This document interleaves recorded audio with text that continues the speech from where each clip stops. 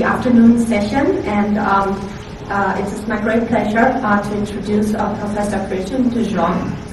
He is the scientific director at the Dubai Institute for Nanomaterials Science at the University of Utrecht. And for 15 years he was with Shell Research, working on catalyst synthesis, heavy oil conversion, environmental processes, zeolite catalysis, and synthetic gas production and conversion. And he was appointed as full professor in 1997 at the University of Utrecht. He has received a number of Shell and patent awards in 1987 and 1991. And just very recently he gave a brilliant talk in Doha about a month ago when he was the recipient of this year's Natural Gas Conversion Board's Award for Excellence. The title of his presentation will be Supported Iron and Cobalt Catalyst, Nanoparticles for Fischer Tropsch Catalysts. Would you please help me welcome Professor Krijin de Jong?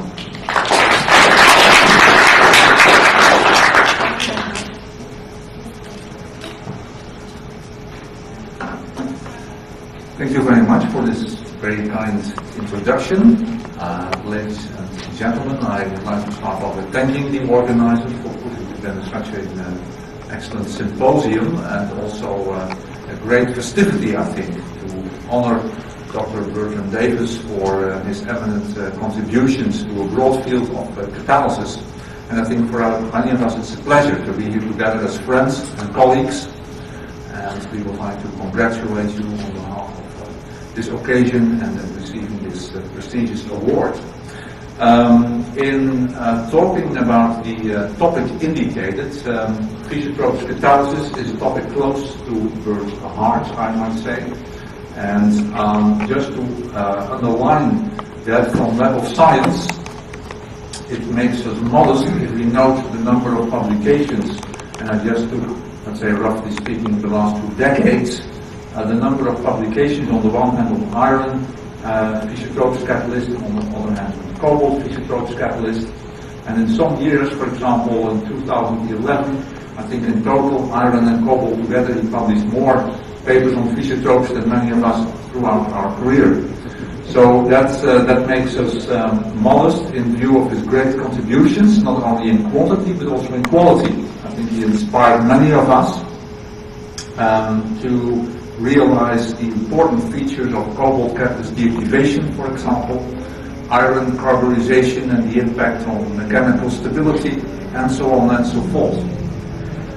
So today I would like to build upon that and talk about iron and cobalt for Fischer Tropsch catalysis. First of all with introducing the topic, and then moving to cobalt and briefly to iron. Synthesis gas conversion, it has been said also this morning, is versatile in the sense that the synthesis gas, a mixture of CO and hydrogen, can be produced from a wide variety of feedstocks and give us a wide variety of products. If we go for cobalt catalyst, we will make mainly alkanes as products and water. In the case of iron, alkenes and CO2. Well, in the career of Dr. Davis, it was clear that his main effort in the early 90s was on iron, and later on, more or less, he shifted to cobalt. I will do the other way around and discuss first cobalt and later on something on iron. Supported metal nanoparticles will be the focus of this talk. So let's briefly introduce that topic, realizing that in a macroporous support body, millimeter size for fixed bed or micrometer size, tens of microns for slurry bed or fluid bed catalysis, we can zoom in and realize that we have support particles, let's say some tens of nanometers, and dispersed on that support particles, let's say in the size range 1 to 20 nanometers. And if we consider metal nanoparticles, we need to consider individual properties, and today I will touch not on all of these properties, but I will mention something on composition, size, and support. In particular for the cobalt, we will dwell a bit on that topic of the support influences. On the other hand, next to, you might say, individual properties, we also consider what I like to call collective properties. So the behavior of a large ensemble of nanoparticles, which has impact on a number of parameters, But for this talk, I will mainly focus on the distribution of nanoparticles over the support. And to illustrate what I'm hinting at is here a TEM image of a silica support. This is 50 nanometers scale bar. So the primary silica particles are about 20 nanometers or so. And I dispersed or have drawn about 50 nanoparticles dispersed over this area of the support in three fundamentally different ways. One is what I call high density domains of nanoparticles. One is clusters where the particles interact directly with each other, and uniform distributions of nanoparticles. And this has an impact, and we will discuss this for cobalt and also for iron, how this affects the performance of these catalysts. We need a few research tools in order to be able to contribute at a fundamental level to this field, and just briefly highlighting those research tools. So we use the synthesis method of impregnation and drying, and this morning we learned we can use metal clusters and many other techniques, but still I think it's fair to say that this is a very important technique, and to understand that at a fundamental level is one of our thrusts.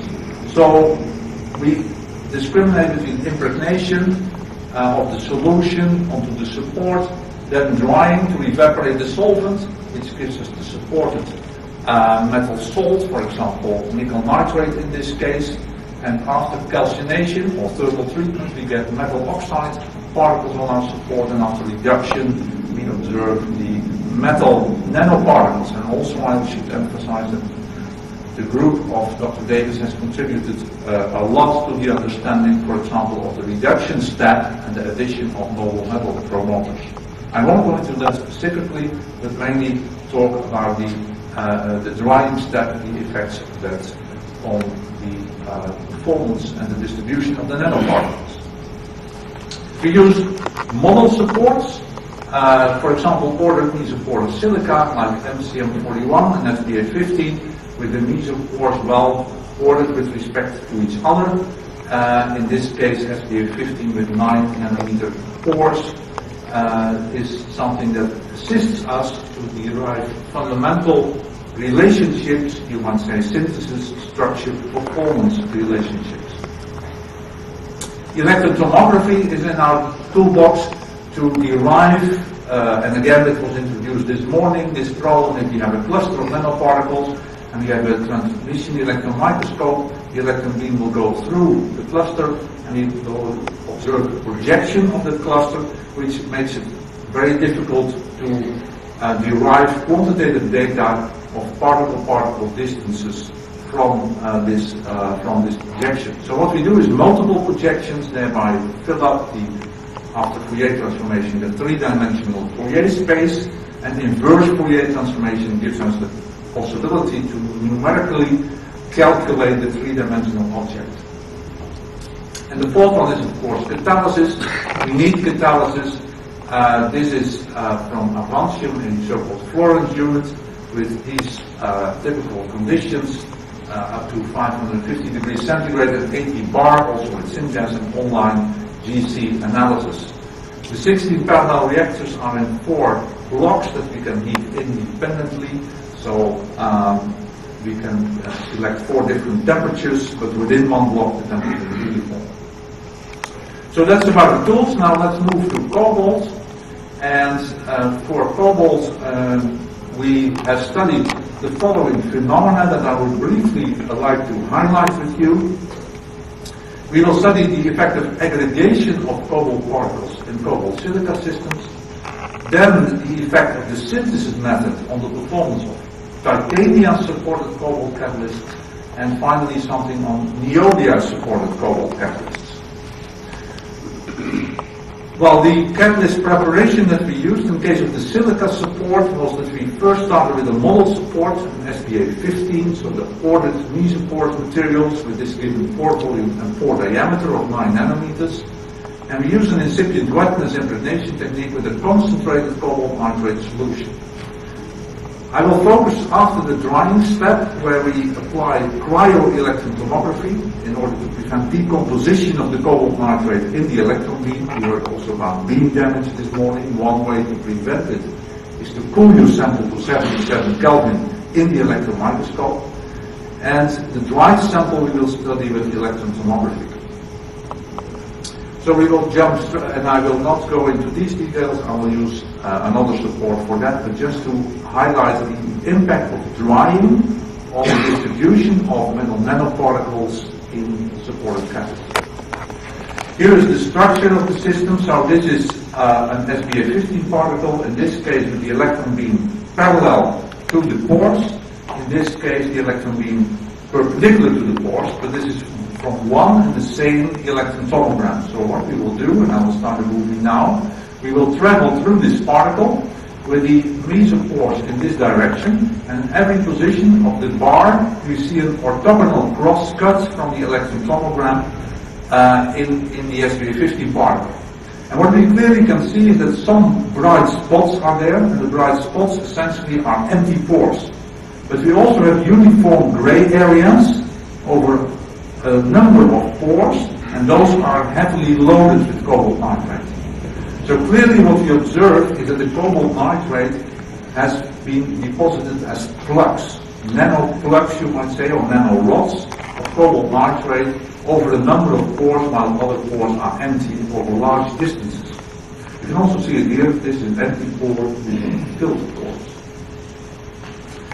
We can prevent that because this is after conventional drying, 60 degrees centigrade. Typically we dry and then we get this patch-wise or plug-wise deposition. If we carry out freeze drying, so we cool the sample to liquid nitrogen temperature, slowly heat it up, then we get a very uniform distribution of our cobalt nitrate. So clearly we can prevent the problem, but it's cumbersome of course. Freeze drying is technically not so difficult, but it takes a long time. So what we did is that Tamara Ennehuizen was working on this model support and used the freeze drying. That another PhD student, Peter Runnick, started to work with the industrial silica gel support and vary the drying temperature, but perhaps even more importantly, the hydrodynamics of the system. He moved from stagnant drying, what is usually in laboratory scale. People impregnate the catalyst, put it in a muffled furnace, come back the next day and take it out. That's the drying in many, many cases. Well, we use the fluid bed, so that controls more, gets you more uniform conditions for each individual macroscopic particle. And then they measure the Fischer Tropsch catalysis at 20 bar. So let's first have a look. We need, because it's now in silicon gel, we need an ultramicrotome sections in order to be able to get good images. And that is what we observe here. We see the different conditions. The scale bar in all cases is 250 nanometers. And this is not a single particle, but rather it is a cluster of many, many hundreds of nanoparticles. In all cases, the CO304 crystallite size is around 10 nanometers. So there's no variation in crystallite size at this stage of the drying and calcination in this case. But it is rather a distribution in aggregate size. So these are huge aggregates of about 200 nanometers. This is about 50 nanometers, 20 nanometers, and then in this case the aggregate size is close to the particle size. Sometimes we have a few particles together, but many of them are isolated. So we can control the aggregate size, and the question is, what is the impact on catalysis? So I'll jump straight away to the results because time is short. So here are the conditions: 20 bar, 240 degrees C, etc. CO conversions varying between 30 and 50%. And this is the weight time yield. So while the cobalt loading is the same, but it's expressed per gram of catalyst. And what we see as a function of time is that there's a significant variation of both the initial and the almost steady state activity after some 200 hours. And clearly with the isolated nanoparticles you get significantly higher activities compared to the very large aggregates. Well, since we applied a quite severe reduction, this may be an impact via the reduction rather than the catalysis. However, it also seems that the most significant deactivations are apparent with the catalyst with the lowest activity. And that's something that intrigues us, and therefore we study now more extensively the deactivation behavior of these different systems. Of course, in FT, C5 plus selectivity is key. We don't want the methane, often we don't want the C2, C4. We prefer the liquid products, and the liquid products are C5 plus. So this is C5 plus selectivity from 72 to 82% plotted here as a function of this aggregate size. And there seems to be a rough correlation with aggregate size, although some people may say a horizontal line will do as well. But the points that deviate are either because of very high conversion in this case, or low conversion because of the lower activity of the large aggregates.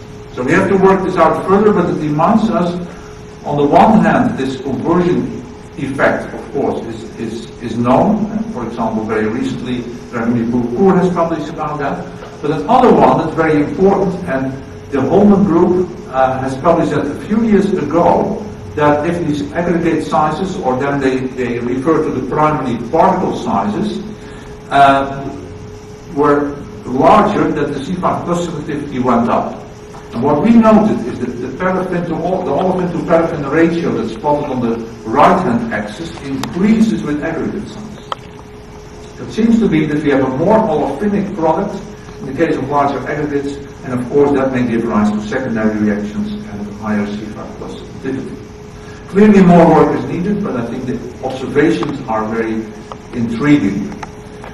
Titania is an important support these days, studied a lot, and what we did, we were interested in the method of synthesis, or the method of depositing the cobalt onto the titania. We took a classic P25 titania from Evonik, formerly Degussa, and we either deposited via ammonia deposition precipitation, or urea, or the incipient blackness impregnation.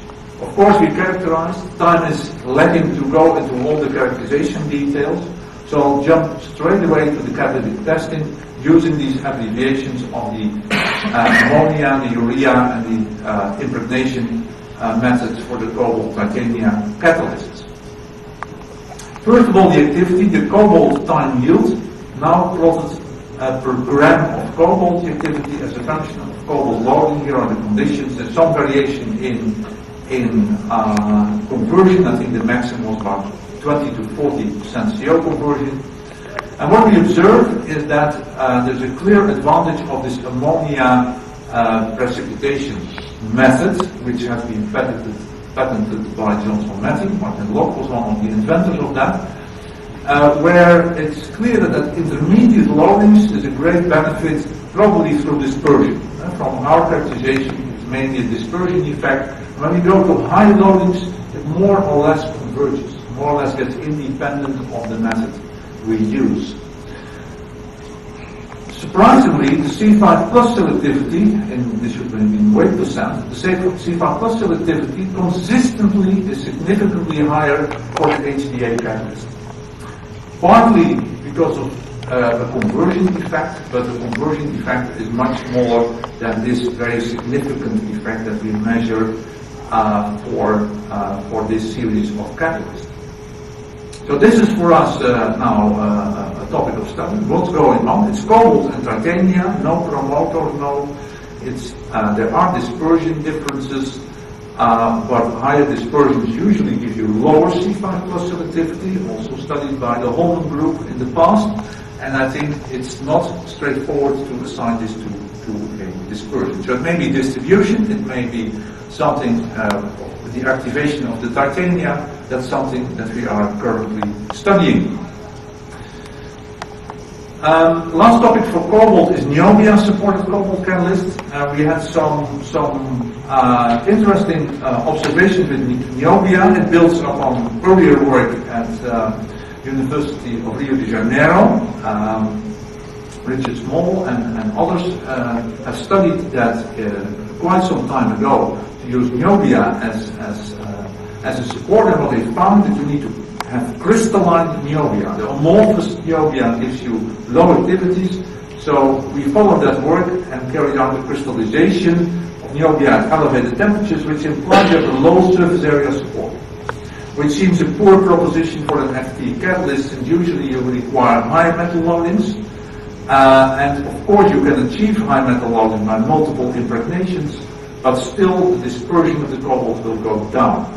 And to illustrate that problem, if you have 11 weight percent of cobalt, this is the niobium particles, quite large, something like 100 nanometers in size, and here are clustered cobalt particles that are, of course, I think Stu Solus has once called them graveyards for catalysis. And so that's not a very good proposition. So what we did, we stuck with, we choose to go for 5 weight percent cobalt to prevent this agglomeration of the cobalt nanoparticles. If we then plot the weight time yield, so per gram of catalyst, as a function of temperature, the cobalt niobium with 5% cobalt, of course, has no chance to compete with 25 weight percent of cobalt on gamma aluminum, or the, let's say, the classical gamma aluminum supported cobalt catalyst that have been studied so much also by Burt Davis and his group. The activity is way higher. There's a plateau because of the very high CO conversion that we achieve and the highest temperatures. Again, it's not only activity, it is selectivity. So if we plot here the selectivity, there's methane on the one hand and C5 plus on the other. And consistently, the C5 plus selectivity of cobalt on niobium is much higher is much higher than the C5 plus selectivity on gamma aluminum. And our proposal is to harvest that high selectivity in the sense that if you put a certain target, let's say around 80% or so, you can run the cobalt niobium catalyst at much higher temperatures than you can operate the cobalt on gamma aluminum. And that's summarized in this plot. So if we take now the weight time yield, so per gram of catalyst on the vertical axis, and the C5 plus on the horizontal, and we take 80% as a target, you see that both catalysts more or less give the same weight time yield. In other words, I can operate cobalt niobium at higher temperatures, thereby compensating for the lower metal loadings. That was what I wanted to say about cobalt, since Burt extensively contributed to iron Fischer Tropsch catalysis. I found it worthwhile to also include a little bit of our work that was to a significant extent inspired by his work, because he showed so well, working also with Datei and others, that cobalt carbide suffers from mechanical disintegration. So what we wanted to do is move to supported iron particles. So the support was a key aspect of our work. The promoters, the particle size, the iron nanoparticle spacing, it was all there. And we applied it for so-called Fischer Tropsch to olefins. Esa Torres and Art Koeken have been contributing and doing this work.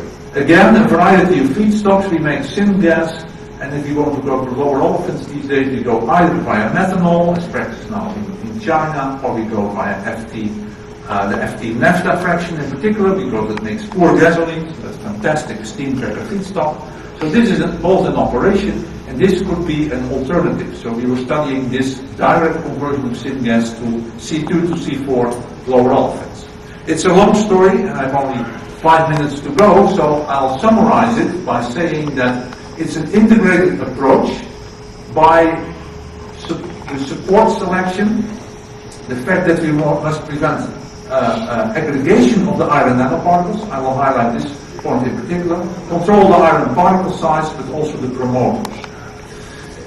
And this ends up in a catalyst where we have an alpha alumina particle of, let's say, 100 nanometers or more, and we have iron nanoparticles of 10 to 20 nanometers dispersed over the alpha alumina. The iron particles are promoted by sodium and sulfur, I won't go into that, but those promoters are essentially to suppress the methane formation at the elevated temperatures that we apply. And to first then discuss the support effect, then the size effect, and then the aggregation. Well, the support effect in one plot, so if we have the product selectivity, our enemy is methane because we operate, in this case, at 340 degrees centigrade, 20 bar, 340 degrees centigrade, and a hydrogen CO ratio of 1. Very severe conditions and very high CO conversions for these active catalysts. The product selectivity as a function of the catalyst activity per gram of iron. With this conventional support, our problem is twofold. We have low activity and we make lots of methane. Moving to a support like alpha lumina, carbon nanofibers, carbon nanotubes, as has been published recently by Martin Muller and his group, are give much more active catalysts, but also drive down the methane and enhance the green points, what are the selectivity to lower olefins of the hydrocarbons produced. The iron carbide particle size is very important. If we estimate or calculate a turnover frequency, which is much more difficult with iron, I would say, than with cobalt, or much less straightforward. But still, in an effort to do that, we have these numbers on the vertical axis and the iron carbide particle size. Using carbon nanofibers as support material, we observe an overall increase of the turnover frequency with decrease in particle size. This is very much inverse of what we observe with cobalt. With cobalt it goes down, now it goes up.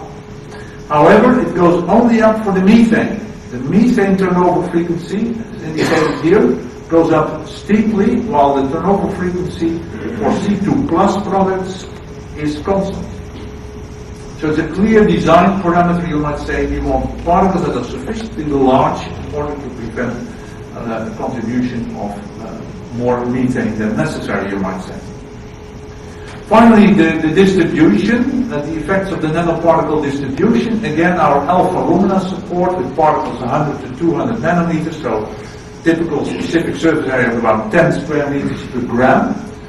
If we impregnate iron nitrate, we observe iron alpha lumina particles that give a very smooth appearance, that implies there's hardly any iron oxide particles present on that support particle. On the other hand, this support particle is heavily loaded with iron oxide, as was also confirmed by EDX. If we use ammonium iron citrate as a precursor, which has a completely different impregnation, drying, etc. behavior, we see that we get very nice distributions of our iron nanoparticles over the support, much more uniform than in the case of the iron nitrate. Now what we did in a so-called tapered element oscillating microbalance, where we have the possibility to operate at 20 bar under real plug flow conditions, so we have a catalyst bed in a hollow rod, and the synthesis gas can flow through the catalyst bed under plug flow conditions. We can measure very accurately the mass of our sample under a full catalysis experiment. We have published this recently to be applied for FTO. Again, I have to mention here the work of Krijin and Anders Holman, who did extensive carbon growth studies, you might say carbon nanofiber growth studies on nickel catalysts with such a system. If we measure now under full FTO conditions, here are the conditions: 350 degrees centigrade, 20 bar, CO-rich synthesis gas. We used very high space velocity to prevent any condensation of products. That's of course important because you always make C5 plus products under FTO conditions. And admittedly a short period of time. But still in this short period of time, with iron nitrate catalysts, so same loading, same iron oxide nanoparticle precursor size of about 20-25 nanometers, a much faster uptake of coke, so this is the amount of carbon, so already something like 15 to 20 weight% of carbon after 6 hours on stream, while the ammonium iron citrate with this distribution of nanoparticles gives us a much or substantially less carbon deposited after this 6 hours straight. So this is the best catalyst we have now. This is the alpha lumina, this is the electron tomogram, but still we see that we have quite some clustered particles, and not only isolated particles, and that may be the reason that we still pick up coke or nucleate carbon filaments on these clustered particles. That's a future research topic now for us. So the cobalt work, the drying method is very important for the cobalt distribution, which affects activity and selectivity, perhaps even stability. Cobalt on titania, we see a tremendous effect on the synthesis method. That's a great surprise, more than what dispersion effects can explain as yet. And niobium seems to be an interesting support to operate, in particular at high temperatures. Iron we discussed, support, size, and promoter effects, and also the distribution of the nanoparticles. Model supports are important in our work. I think we can learn from those and translate, like the silica, to industrial supports. The electron tomography is a powerful tool, in particular if you want to study distribution effects. And with that, I think that synthesis studies, the synthesis of catalyst gives us new avenues for synthesis gas catalysis. A lot of acknowledgements for funding, the people involved. Our group, in 2 years ago, we moved to this laboratory, and I think for the final shot of the video that is being recorded, I thought that this was a nice end. Although now you're focusing at me, I get a bit nervous. Thank you for switching back to the building. It was really a pleasure, Burt, to see you at so many occasions, also at this one. And ladies and gentlemen, thank you for your kind attention.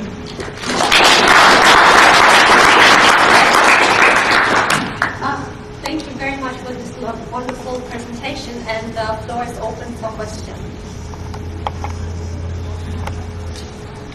Okay. The ones did are nice in the relations now to the particle size, but finally the chemistry is on the surface. So I feel there's still a little gap in between, yes, to understand the science, the active science, and what's happening in the particles themselves. So I wonder, there's a beautiful picture, image from Shell, seeing the structure of the segregated forward. Something in that direction. Yeah, absolutely. I fully agree. So the catalysis is at the surface. That's the reason with the cobalt that we did extensive Sitka work, because then you measure residence times and coverages of the active species, which are clearly a function of size. And that's exactly what we are now doing also with the iron carbide, to sort out what's the difference at the surface as a function of size, because you're absolutely right. Yes. Last row. Okay. So, yes, there was a paper which reported the carbon weaknesses on the iron carbide. They could be active sites. Do you have some comments? There's some vulnerabilities or? Not yet, because at this stage, what we did was first collect the data, which is already difficult enough to vary the particle size. It's very challenging from a synthesis point of view, narrow particle size distributions, and so on and so forth. But you're absolutely right, building on the question of Professor Schultz, that the surface structure is what counts. So you may be right that vacancies and other structural features are different at different particle sizes. Thank you. When you move from gamma lumina to alpha lumina, that's you have a loss of surface area of the order of 100%. How does this how is this taken into account? What is the contribution of the high surface area of gamma lumina, if any? Yeah, what we investigated extensively, that with the high surface area supports, essentially what happens is the interaction of the iron oxide with the, in this case, gamma lumina or silica is so strong that the carburization that is needed to activate the catalyst does not take place. So we did Nussbauer spectroscopy, and essentially even at 20 bar, 350 degrees centigrade, 20 bar of syngas, you do not proceed towards the active phase.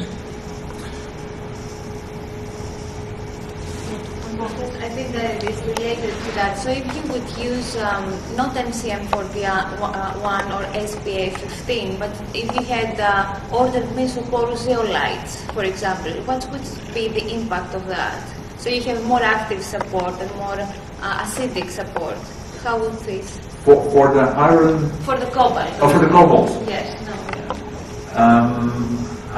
I'm not sure whether you're hinting at secondary reactions to crack the waxes, or is it? I'm not sure how this would affect the distribution probably of the nanoparticles or the activity of the catalyst to go to the primary reactions actually. Right. Well, we didn't study that, so it's a good question. Mesoporous zeolites are, of course, studied a lot these days. But in general, with the very reactive surface that these mesoporous zeolites provide still with the silicon alumina, etc., with, let's say, 10 or 20 bar steam in the reactor, right. I think that the dealumination, all the processes would go on under these conditions. Well, because of time, we probably won't have more questions at this time, but we may be able to have more questions tonight at dinner. So if you would please help me again thank Dr. Krijin for this wonderful presentation.